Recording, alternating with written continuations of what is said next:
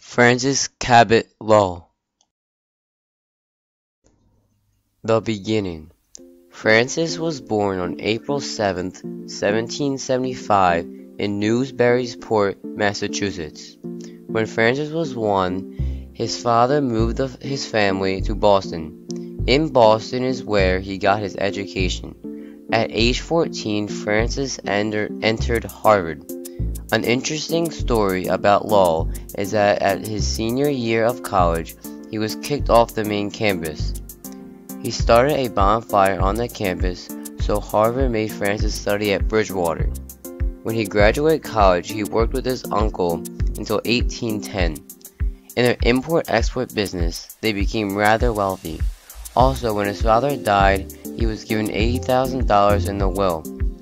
Francis married Susan Cabot, the daughter of an immensely wealthy shipping family. When Francis became sick, this forced him to go on a prolonged journey to the British Isles. This trip was fraught with great significance for the future American industry. Rise to wealth. While Francis was in England, he studied the power loom. He was immensely fascinated by them, so he took sketches and notes on how they were built and how they worked. When he returned to America in 1812, he was determined to build a textile factory. With the War of 1812 going on, he decided to start building his business locally. With the aid of a mechanical genius, Paul Moody, spinning machinery and a practical power loom were created in America. In 1812, Francis Lowell and other businessmen established what they called the Boston Manufacturing Company. With the money they had prepared, they bought land along the Charles River at Waltham, Massachusetts, and later along the Merrimack River.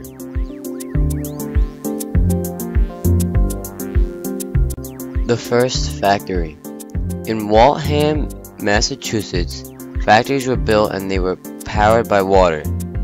These were known as the first factories in America.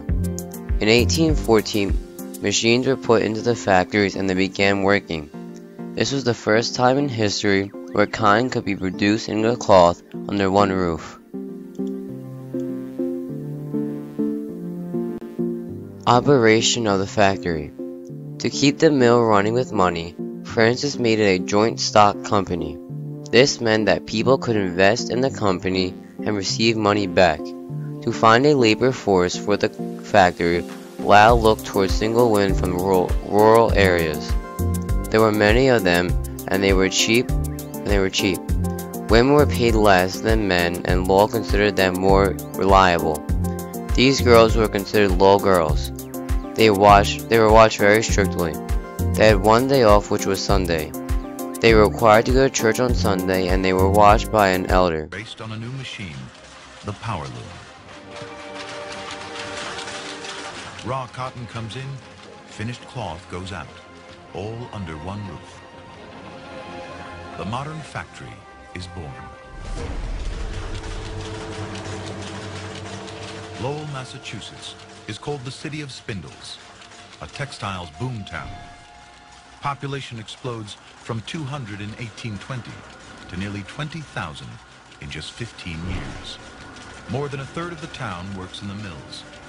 85% are single women between 15 and 25. Tariffs. Francis was one of the main supporters of tariffs for foreign countries.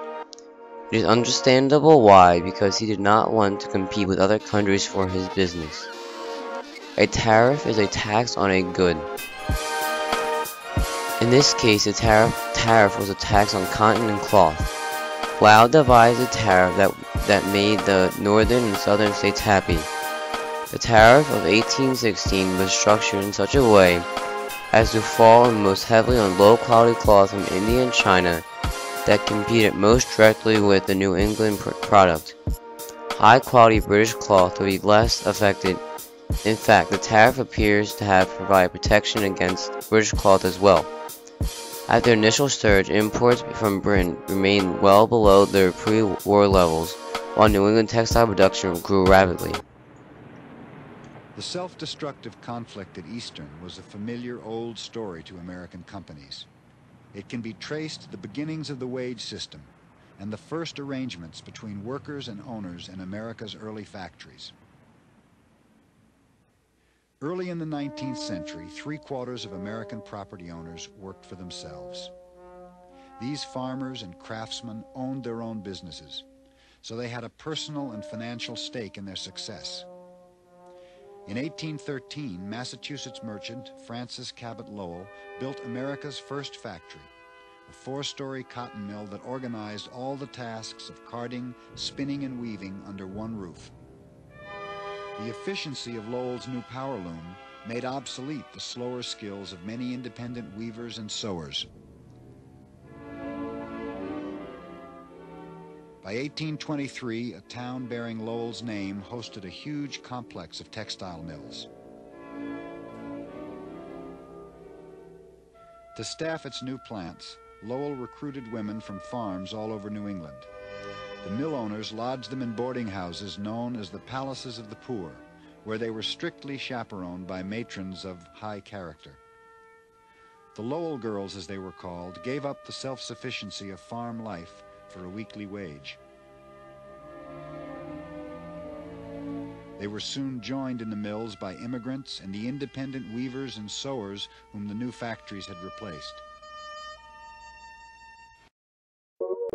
Death and beyond. Francis Cabot Lowell died at age 42 in 1817. His family gained control of the mills when he died, and yet they still prospered. After his death, many more factories opened in his name. There's a town created for workers that also bore his name. The town had schools, fire station, churches, and a library that is still in use today.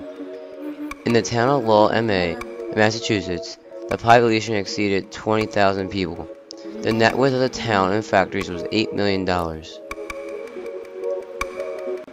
Overview.